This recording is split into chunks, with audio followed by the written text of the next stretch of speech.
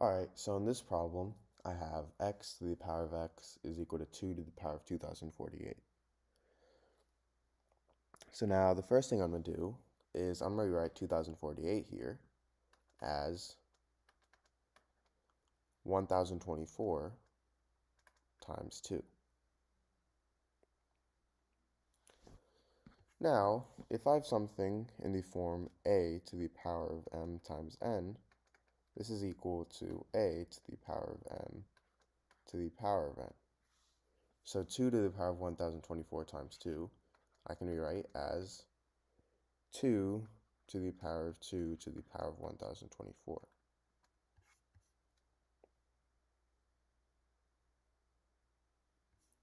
Now 2 to the power of 2, that's simply equal to 4. So now I have x to the power of x is equal to 4 to the power of 1024. And now 1024, remember how I rewrote 2048 1024 times 2. Now I'm going to rewrite 1024 as 512 times 2. So now I have 4 to the power of 512 times 2. And now I'm going to do the same thing. If I have something in the form a to the power of m times n, that's equal to a to the power of m to the power of n. So this is equal to 4 to the power of 2 to the power of 512. And 4 to the power of 2, that's simply equal to 16. So now I have x to the power of x is equal to 16 to the power of 512. And now I'm going to do this again. So now I have x to the power of x is equal to 16 to the power of 512. That's the same thing as 2 times 256. And again, this is equal to 16 to the power of 2 to the power of 256. And 16 to the power of 2, that's simply equal to 256. So now I have x to the power of x is equal to 256 to the power of 256. Now, if I have something in the form a to the power of a is equal to b to the power of b, then this means that a is equal to b. However, this is only true if b is greater than or equal to 1. So in this case, as you can see, a would be x and b would be 256. And is 256 greater than or equal to 1? Yes, it is. Meaning, we can write this in the form a equals b. So x is equal to 256. So this is my answer. Alright, so for this problem, I have x to the power of x is equal to x to the power of 2. So, to solve this, I'm going to first start by dividing both sides by x to the power of 2. So then these two cancel out, and now I'll be left with x to the power of x over x to the power of 2 is equal to 1.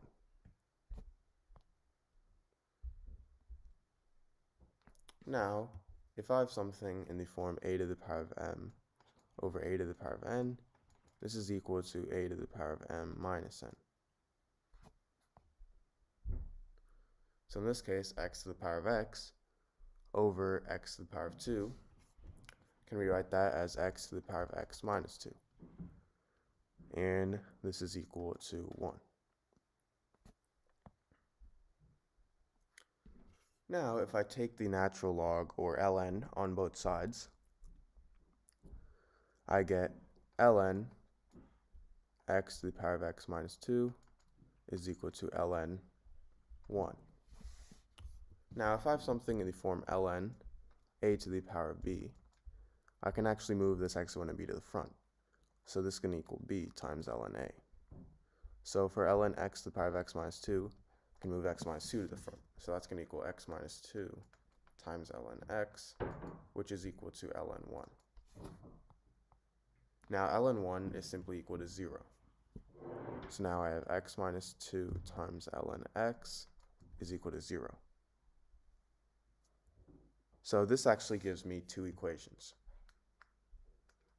I have x minus 2 is equal to 0, and I also have ln x is equal to 0. So for x minus 2 equals 0, all I have to do is add 2 on both sides, and I get x is equal to 2. So this is one solution of x. Now for ln x equals 0, I'm actually going to take e to the power of both sides. So now I have e to the power of ln x is equal to e to the power of 0. Now e and ln, these two simply cancel out. So for my left-hand side, all I'm simply left with is x is equal to e to the power of 0 is 1 because anything to the power of 0 is 1. So I have x equals 1. So these are my two solutions. So now to check, I had x to the power of x is equal to x to the power of 2. If x equals 2, I have 2 to the power of 2 equals 2 to the power of 2, meaning 4 equals 4, so this is right. So x equals 2 is right. Now if x equals 1, I have 1 to the power of 1 equals 1 to the power of 2, 1 to the power of 1 is 1, 1 to the power of 2 is 1, so this is right as well. Alright, so in this problem, I have 5 to the power of 12 times 4 to the power of 5. So to solve this, I'm going to first rewrite 4 here as 2 to the power of 2. So now I have 5 to the power of 12 times 2 to the power of 2 to the power of 5. Now if I have something in the form a to the power of m to the power of n, this is equal to a to the power of m times n. So 2 to the power of 2 to the power of 5, that's equal to 2 to the power of 10.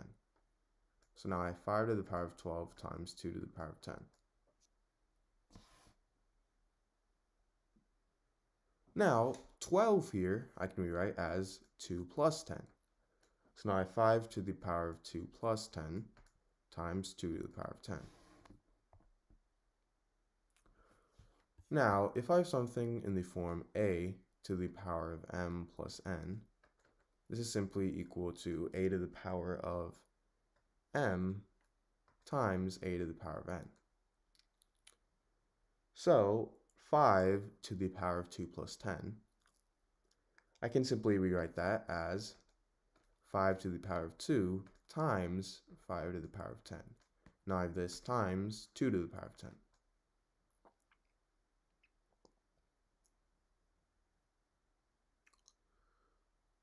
So now if I have something in the form a to the power of m times b to the power of m, this is equal to a times b to the power of m. So in this case, I have 5 to the power of 10 times 2 to the power of 10, and that's going to equal 5 times 2 to the power of 10.